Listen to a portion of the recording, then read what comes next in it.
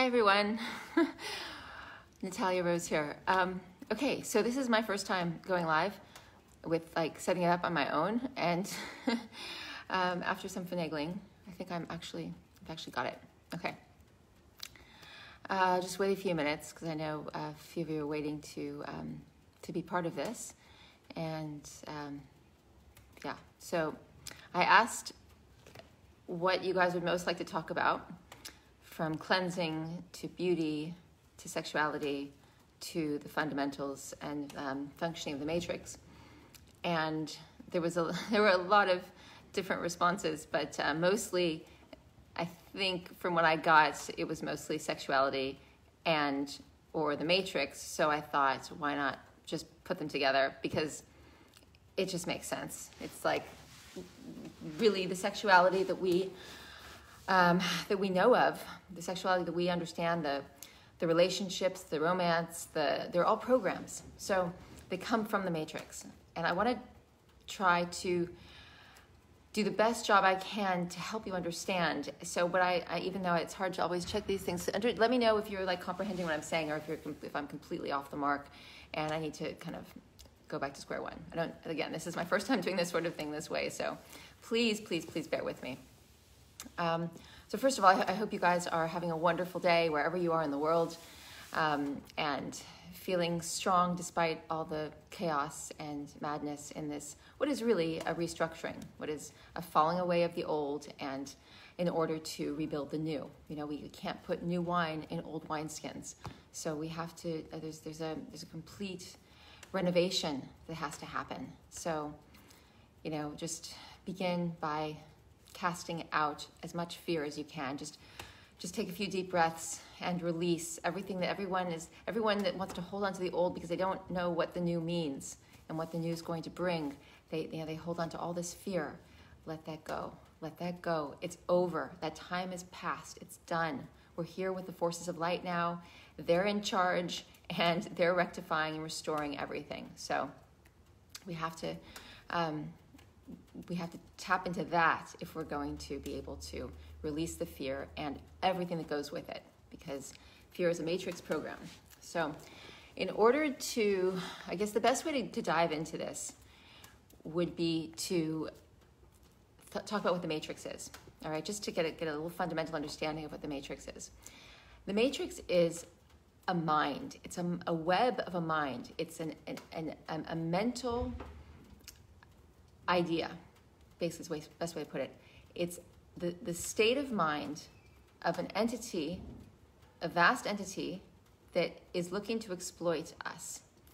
So we, as we're born, we're caught up into this web. I often describe it as the firefly that lands in the spider's web, and then they're stuck and they don't know what they're supposed to be. So how do we get stuck? Well, Bruce Lipton did this amazing study, and he figured out that we are, in the first 7 years of our lives, we're mostly in a theta state and a delta state. So when we're really little, we're in delta, and then as we get bigger, sort of between ages from 0 to 4, we're in delta, from delta and theta, and then we move into theta and beta. But until we're about 12 years old, we're not in an alpha mindset where we're actually thinking for ourselves. We're receiving, and it's much like the idea of the child being receptive. So we're taking in all this information around us, and that's how we're made. And in a perfect world, we would be having that experience, but good things would be coming into us, not things that would be looking to exploit us over the long term. So we receive all these things, and this is information, it's intel, it's knowledge, and this is what we can call the codes or the programs. So the codes and the programs come into us from a very young age, and we don't know any different. We just accept them, we take them on, we take them in. And that's then how we operate. That's our platform for operating in the world. Let me see if anyone has any questions. Okay, I'm gonna try and check this periodically. I get all right. So if we're brought into a system that doesn't have our best interest at heart, and it's looking to draw off our energy and use us and keep us down, then its whole MO is going to be, well, how do we keep this species weak? Because how can you exploit something that's strong? It's really hard to do that. Let's get them weak, and then we can manipulate things to be as we would like them to be. So unfortunately, this entity in which this mind field is actually expressing around us that we're born into, because it's not coded for the light, it's coded for the dark. It inverts everything. It has no power of its own, and so in not having a power of its own, it has to replicate what does exist, and that is the creator. That's the great force of life. That's the true intel, the true light codes. So when in trying to manipulate us, it inverts everything. So it flips everything on its head, and this is where I want to go with the sexuality. Everything we've been told, and this is a difficult conversation to have. It's not easy. I think it'd be easier to avoid it, frankly, but we have to address it. We have to look at it head on, because it is so much at the center of why we're suffering so much. It's inverted everything that is good and true about our bodies and about connecting intimately, and the essence of what happens in sexuality. It flips it around, and it basically, where we should be working from here down, it flips it, and it has us working from the base up. But of course, we never get anywhere if we start at the base. It's not how it works. So bottom line is, we have to accept that, or let me say, you don't have to accept anything. First of all, anything I say that doesn't resonate, please leave it. I don't need you to believe anything, and I don't want followers. I want to help you all become masters and come out of the matrix. There's purpose to this work, and the only purpose is for you guys to be free. And I know this all sounds kind of out there, so I appreciate that, and I'm really happy to field questions, and I'll do the best I can to answer them. I've come to a point where this is all so clear to me, and now my duty is to try to make it clear to others. And I'm not sure if I'm even at the point where I'm doing a good job of that, but let me try. But yeah, so anything I say, this is not anything that you have to take as gospel, of course. But it's become so clear to me, and it's made so much sense that I want to share it, and that's really all that I'm interested in is helping you guys be free from it. Because once you're free from false sexuality codes, your life will just you'll have a whole new understanding of how these false codes they're everywhere. I mean, if we don't start here, actually, it's kind of pointless, because from the get-go, we're programmed with what relationships should look like. The whole Disney movie thing, and it's the romance myth, and it's not supposed to be like that. We're not supposed to. Let me go. I'm going down too many different rabbit holes here.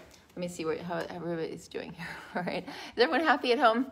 Okay, we're jumping down a rabbit hole anyway. Okay, so if we are taught things that are inversions of truth, then we're going to be doing the opposite of what's good for us. I'm going to say something really big now, and hope it comes out all right. When people pursue and engage with sexuality, they're tapping into the energy of creation. It's the power of life. So that power of life has magic in it. You could call it sex magic if you want to. I don't really love that term, but it is a kind of a magic, because it's what creates life. So it's like it's a high magic. If we don't treat that energy very carefully and approach it very, very sacredly, then it's going to create things in our life that we didn't intend to happen, because we were unconscious in terms of how we were using it.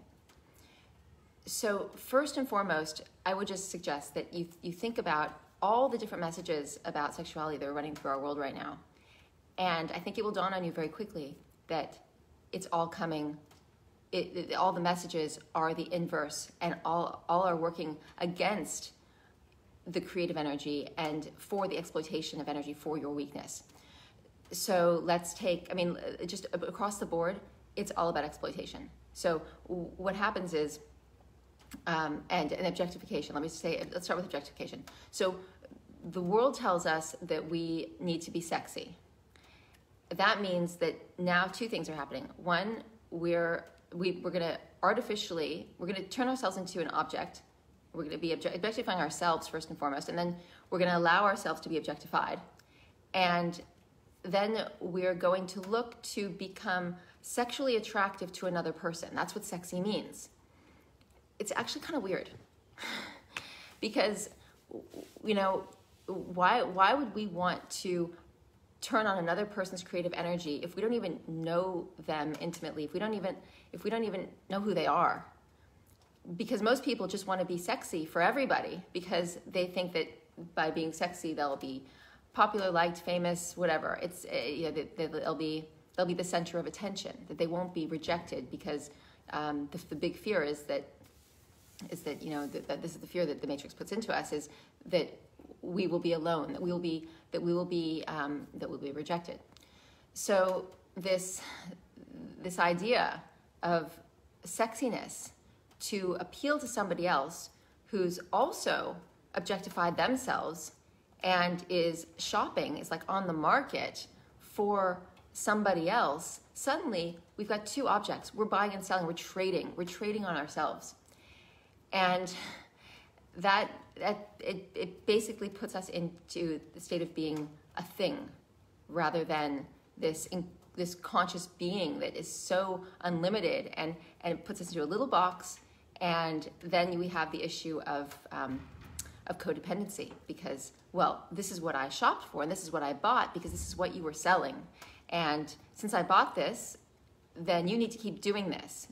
And then the relationship falls apart because you have unmet expectations and you didn't realize what you were signing up for because you were unconscious about the fact that you were even objectifying yourself to begin with. Sorry, is this making sense, guys? Okay. So we need to basically look at all of it and realize that it's been used against us. And it's not an easy task, but if we can flip it around, we can start to see what was really intended. And people who are pursuing sexual gratification unconsciously are making, you know that movie, what was it, the Sorcerer's Apprentice? This is what comes to mind, the Disney movie. It was like the first Disney movie where Mickey Mouse, the apprentice, the sorcerer leaves him alone and he starts casting spells. He's working with all this magic, but he doesn't know what he's doing, and then suddenly the place is a mess and there's like buckets of water and the whole place is flooded and everything. That's what is happening. We cannot misuse the sexual energy. So I strongly recommend that. And this is, again, we're tackling massive territory right now. This is not common conversation we're having. Okay, I acknowledge that, but I don't really feel like there's a place for common everyday conversation anymore anyway, because we have to grow. We've wasted a lot of time. We've allowed ourselves to become weakened by all these false programs, and it's go time. It's like let's just fix this now. So, a sexual reset. Everybody needs one. Even if even if you're in a relationship, there's got to be a place for stepping back, having a period of celibacy. I'm not going to give you a time frame on what that needs to be or look like, but every single person on this planet that's been exposed to these false programs is weakened, has been made ill by them, and there needs to be a healing. And that healing can only come when we take a pause. And it's funny because what we actually want to do is not, when you start feeling like you don't need to be sexy, like you don't need to sell yourself, like you're not shopping or for another person to be this thing that you were programmed to believe you wanted, then you can say that you're healing. But as long as those programs are running, you really need to take a step back. And I wouldn't play with the sexual magic and play with that energy. It's not a surprise. And this is another kind of big statement, but it's I've been wanting to talk about this stuff for so long, so I'm happy to have the opportunity, even if it's maybe, I don't know if it's the right form or not, but the more someone is disconnected from Creator, from the creative force, from the forces of light, that which we came in as a vessel carrying, the more they're disconnected from that, the more they're going to look to feel that in the wrong way with sexual gratification. So, yes, sex is incredibly pleasurable. Why is it pleasurable? What is the orgasm? Well, it's connecting with the divine energy. So they're actually seeking the divine, but they don't realize they're seeking the divine. And that's a massive epiphany when you sort of come to terms with that, and you realize that these people who have addictions to pornography or to some kind of sexual addiction, they're so hungry for divine connection. So what do? We need to get to a point where we first have divine connection, and we have let's say the orgasm of consciousness. We become self-realized. We know that that we are, you can even imagine it almost like a cord coming through, the golden cord, the silver cord, it's referred to biblically. You can imagine that energy is just coming right through you and into you, and that you're fully connected. And then you can feel that energy in your heart, because what will happen is it will come down and it will expand in the heart. And when you have it there, it will move into the power, into the solar plexus, into the power center. And then you can ground it. And when you have that, the beauty of it is that you actually don't feel compulsion to engage sexually with another person or with yourself or whatever it is, that everyone is oversexed because they're underconnected. Then you can decide, because then you're going to be in a much higher state, and whatever you decide to do is probably going to be in alignment and is going to be fine. I'm not saying don't have sexual engagements ever again. I'm saying that it's critical that we heal this, we restore we flip that inversion back, so we write everything, we restore everything to what is true, and then we can continue and engage, and we'll make much better choices, and we won't be making destructive, we won't be engaging with sexual magic in a way that it creates destruction in our lives. So let's see. Let's see. Okay, I miss things if the things go. This is my first time. I keep on saying that, but I feel like I'm not as good. I see other people are so good at managing the comments and everything. But I'm so happy you're all here anyway, and I'm really grateful that you're indulging me in this conversation. So, any questions so far about the Matrix, how it operates, how we got here, how these programs are embedded in us, why the inversions? Anyone want to even make any comments or say anything about exploitation, anything in your own lives that you want to reflect on, but do that on yourself, or if you want to post something you can. But a period of we fast. We take time away from eating when we know that how important it is to do that, to reset the palate, to give the digestive system a break.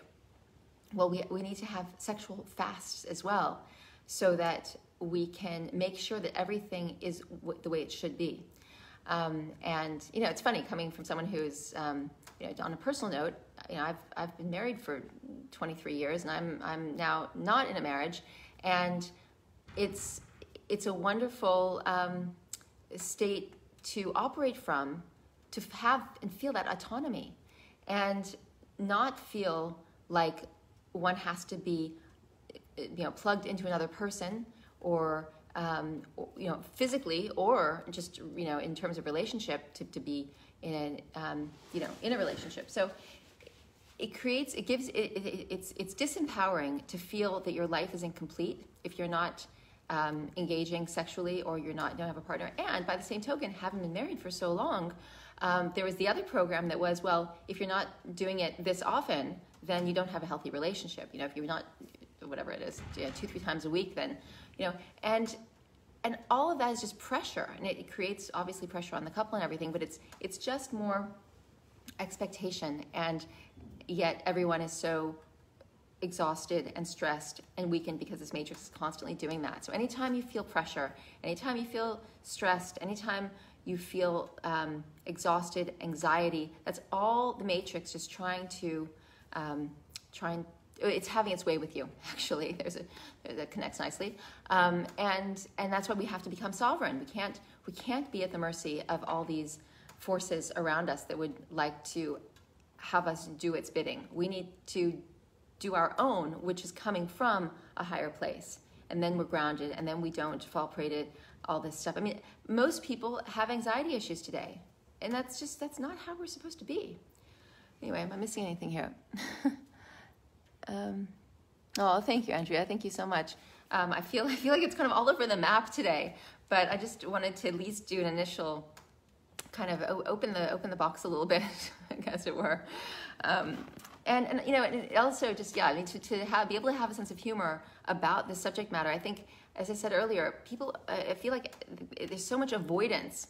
Even, I mean, for a long time, I was the same way. I remember we covered this subject matter really deeply in the last course, and it was the first time I was actually coming out and speaking about sexuality, and I felt like I couldn't even get the words out because it was almost like such a taboo subject, and yet it's the most important thing, because if it's the beginning of life. So if we don't engage properly sexually, and we don't, you know, we're desecrating the most sacred energy, then, you know, then we have the consequences of that, and then we're building families on a foundation that is all built on, you know, on poor understanding of how universal energy and spiritual energies work. And then, of course, then we wind up having broken homes. And I mean, I feel like we could prevent the next wave of unhappy childhoods and broken homes and all of this if we could just get this right. And it's about honoring ourselves, because we have to come to a point where you see, when we're objectifying ourselves and allowing ourselves to be exploited, it means that we don't actually value ourselves. So if we can grasp the intrinsic value that we all have, and then we're not going to be looking for a kind of a third-rate relationship or just some kind of gratification in order to feel like we matter, like we're there, like you know, like we're, you know, in on everything the way the rest of the world seems to be. Although most of everyone's behind closed doors on their phones these days more than engaging with each other. But you know what? Maybe we can use that as an opportunity to, I mean, it's better we all get off our phones, but as I say this on Facebook, but it's, you know, maybe it provides an opportunity to also, you know, not feel like we have to be engaging all the time, but our engagements have to get higher. They have to get much higher, and we have to have much higher standards, not because we're trying to play a game. You know, there was what was that book, The Rules, right? Playing by the Rules. It's like, that's Matrix. That's just like, okay, well now how am I going to strategize within the terms of the Matrix? No, we don't want that. We want to have such a strong sense of personal value and worth, not because, you know, we're a snowflake, but because we're a human being and we're a vessel for the divine. And that is so quintessentially divine. That's so quintessentially beautiful and special and extraordinary and remarkable. And then we go selling ourselves cheaply, you know, to people who don't even value us. But then we don't value them either if we're in that mindset. We're not seeing their intrinsic value. We're not honoring them. We're not seeing the divine in them. And, you know, we can namaste till the cows come home and do all our up, downs, and down dogs and, you know, and drink our green juice. But if we're still playing that game, we're in the Matrix, we're locked in that, and we're never going to be satisfied. All the sex in the world is going to satisfy us because we're not actually communing with the divine from the top. So if we start at the bottom, it's over and out. Nothing. We're going to have, our lives are going to fall apart. We're going to be inviting outcomes that come from unconscious sexual engagement with sexual magic, and we're never going to actually have the self-value. We're going to live our whole lives, live and die, never actually owning our wholeness and feeling that incredible sense of centering in self. So let's see here. Sorry, I'm just going to try and catch up. There's a lot of comments, and I'm not sure I can. That's great. Yeah, intentional celibacy. Do long bouts of it. Let's all embrace that. It's the opposite of what the Matrix wants us to do. They want us to waste our sexual energy. They know how powerful it is. When I say they, I mean that force, and it's a collective. When I say an entity, it's a collective. It's like, if you can imagine it, the best way, you know, remember, as above, so below. So the best way to understand it is the pathogenic overload in the body. The pathogens want you to consume sugars and starches because they want you to be a host for them. And then they'll use that, and they'll proliferate, and they'll take you over, and they'll eat up all your cells, tissues, organs, bones, and, you know, and until you're done, and they'll move on to the next one. So the Matrix is an entity of pathogenic intel, or not pathogenic intel, sorry, that's the wrong term. A matrix, it's a pathogenic entity of, how can I put this? Let me get this right. It's an entity of pathogenic forces that have an appetite, and in their appetite, they work to create a scenario to perpetuate their food supply, their energetic food supply, because of course, at the end of the day, it's all energy. So as they grow, the more they're fed, the more they grow. And so this matrix, this mental field becomes bigger and bigger and bigger. And as it gets bigger, it's harder to get out of it. More people are caught up in it, and it becomes even more convoluted as well, because it becomes more intricate, and it really, really can lock you in. That's why there's so much cognitive dissonance trying to get out of it. And it's, it can make you exhausted, because mentally, remember that when you're trying to get out of the matrix and you're trying to understand it, it takes a huge amount of mental energy. So you might actually find yourself getting pretty exhausted. It doesn't mean that things aren't coming together. It means that you're let's say, the part of you that isn't stuck in the sort of everyday day-to-day consciousness. You could say the subconscious, the unconscious. It's working it out, and it needs to take in the understanding, process it, sleep, integrate it, and then it can take in a little bit more.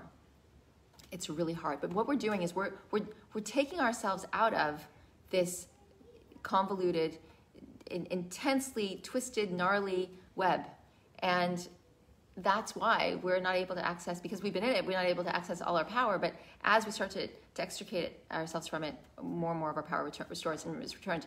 And I can only speak for that in terms of personal experience. It's I've done it myself. I'm not all the way there yet, but I've done it enough to get out of it enough to feel the power that I had never felt before. I was able to get out of it. Even with the cleansing work, it's so important. I mean, it's so important, because if you're in the matrix and you're consuming matrix foods and everything, you're never going to get out. So we have to do the cleansing. The cleansing is almost like a forerunner for what it prepares you to be able to take these next steps. And the cleansing work and the shifting of your consciousness, your understanding of food and why we're socially conditioned to eat what we do and everything.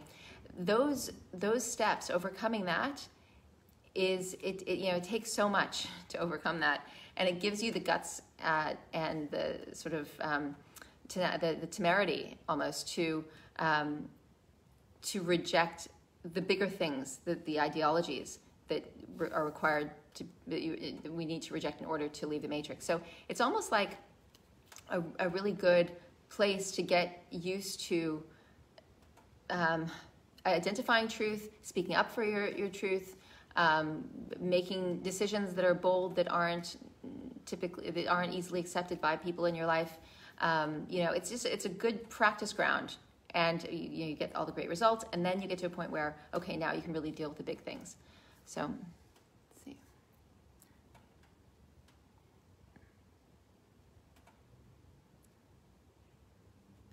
I think we're even taught through the matrix.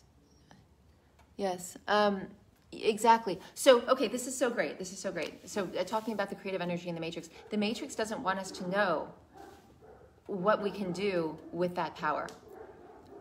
When we understand, so now let's imagine that we've cleared all our sexual programs and that we're in a state of total self-awareness. Our value of self, our intrinsic worth is clear, that of others is clear, which also, of course, creates really healthy boundaries, because you would never cross another person's boundaries because you would honor them so much, and you wouldn't want to exploit them or objectify them because you honor them. It's just, you wouldn't even go there. You wouldn't even think in those terms.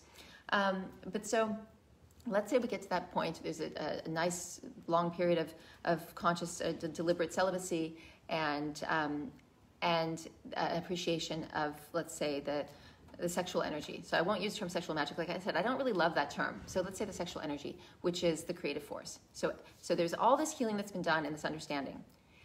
And then you decide to engage, because with the person that you honor, there's a mutual sense of honor, and you're both taking your energy first from the divine, and it's been brought into the heart's expanded. You've already had your heart orgasm. You've already shared the most intense energy you can in the heart space with that creative force, because remember, it's the same creative force. It's just in the physical embodiment, it's experienced physically. So that's the only difference. and then you consciously go into union with another person. Well, when you do that, you're going to be accessing the divine energy in the body, and you're going to be able to, by honoring that energy, you're going to be able to manifest things that you would like to have happen in your life, in your world. But you already will be there because you're already there. You would have already arrived. Like, there's nothing higher, there's nothing more that we could want in our lives than to be connected with the divine and be a conduit of that energy. So by the time it comes down to the physical level, it's not like you're going to be wanting to manifest fast cars and vacations and Louis Vuitton bags. You know, it's going to have a higher purpose. It's going to whatever it is going to be for you. It's not going to be materialistic, and that idea of manifesting, which I can't stand. The whole very materialistic. You're going to dream of what you want and you're going to have it. That's total matrix manifestation, and it's never going to give you freedom. But then you have something very powerful you're working with, and this is what the matrix doesn't want you to know about. It doesn't want you to know that you can rouse and harness the creative forces of the universe in a totally benevolent but effective way through sexual engagement. And when you're merging it with another person who is your equal, your divine consort, and then you're having double, and it turns out probably exponentially the amount of power will be able to be generated from that. So it's a complete, again, it's flipping the storyline on its head, and it's so empowering and it's so beautiful. And at the same time, you can take it or leave it, because it's not ruling over you. This is the problem with the matrix sexual program. It's just it makes you addicted, and it makes you lustful. Lust and gluttony. I mean, so we can go back to the 7 deadly sins, but they're both the most destructive elements. They will eat you alive, and they'll take you completely out of. You can't be in divine connection if you're lusting for food, or lusting for sex, or lusting for clothes, or lusting for attention, or it's like it takes you right off the road. And you can say the broad path, the narrow path. Or it's been said in so many different ways, way better than I could possibly say it. But it will derail you, is the bottom line. So it's hard enough to get to write our dietetics and to get our heads around colonics and to live differently than the mainstream in that sense. This is like a whole nother sort of thing to bite off, but it will change everything in your life, and you won't be destroyed by the forces that everybody else is being destroyed by. They're being destroyed by the food forces. They're being destroyed by the sexual forces. They're being destroyed by the forces of vanity, which it's all part of the same thing. It's just like a basket of the same things that will prey on our fears, because we don't have the real connection to the divine energy, and make us weak, and just really just siphon off all of our power. Okay. So I think we've kind of done it. I don't know, have we done it? Just remember that you're so sacred, and anything that would make you feel like you could be turned into an object, that you would lose value or gain value based on the world's criteria, anything that would make you feel compelled to put yourself in a situation that doesn't honor every aspect of yourself, is just a complete perversion of what is true and good and right in life. And strengthen that. Look it all in the eye, and don't be afraid of it, and don't be afraid of places where if you're engaging this way now, don't beat yourself up. It's fine. We have to we have to see ourselves acting out these things in order to rectify them. I mean, it's a little bit different for all of us, but it's a lot of the same, because we're all in the same soup, and we were all raised with the same, matrix information. So the same codings. So we can support each other because we've all been there. We all saw the same TV shows. We all ate the same breakfast cereal. We've all, been directed in the same way. So don't beat yourself up, but get serious about it, because you can do so much good. There can be so much healing. You could prevent so many undesirable consequences, not just in your life now, but of course this is a ripple effect, because when we're talking about sexual energy, we're talking about offspring, we're talking about bringing children into the world, we're talking about dealing with situations where we're not ready to bring children into the world. So then what do we do? And it's a lot of the things that are hot button issues in our culture right now, around even abortion. If we're going to talk about everything, let's talk about everything. Wouldn't be issues in the same way if we were holding everything sacred. It's such a free-for-all out there, and so we have to have. It's difficult conversation. Let's get comfortable with difficult conversations. What would the world look like if we approached sexuality with the understanding of its sacredness, and then on the very odd occasion there would be things that wouldn't fit? Then we can deal with them as one-offs. Right now we're dealing with catastrophes and catastrophes of outcomes that are it's just out of control. It's just out of control, and it's so unfair to everybody. Nobody benefits by having laws in place that that just perpetuate that just allow these misguided ways of engaging with each other to continue, if that makes sense. There's no condemnation, not taking any sides. Just let's make this a lot better so that we can approach these very serious issues with a clear mind and not the matrix mind, which would just completely pervert everything. Okay. Oh, thanks, Lola. Yeah, they are sovereign beings. There's the three children. Tundi, the oldest, is going to Edinburgh in a few days to Scotland to go to university. She's definitely, she turns 20 on Sunday, so it's quite something. But she is definitely she's pretty much always a sovereign being. And anyway, yeah, thank you.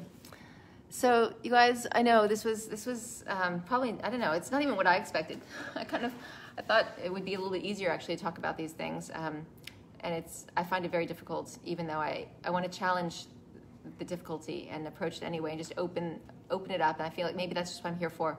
In terms of my purpose in life, I kind of just feel like I'm part of the support team. And so it does sometimes make it tricky, because I've got to step into muddy waters sometimes and deal with things that aren't easy. But yeah, if it's in any way helpful to get us thinking, to get us away from old ways of thinking that aren't working, and to consider new ways of thinking that are that which has been righted. And then we can help support each other through whatever comes up as we do that. But we'll no longer be hiding or really hiding from life because of of not knowing how to deal with this stuff. And then what are we going to teach our children? It's hard to have these conversations. For example, I tried to broach the subject with my son the other day, and he listens. It's so sweet. I actually really appreciate the fact that he gives me the airtime. But it's like, he's turning 18 next month, and this is not the way his friends think. This is not the way the world is telling him to go about his life and step into his manhood. And but I feel like I have to at least, and it's I know it's not even hard for me right now, because it's like it goes so much against the grain, and you don't think anyone wants to hear it. So we have to speak to our kids. We have to be bold.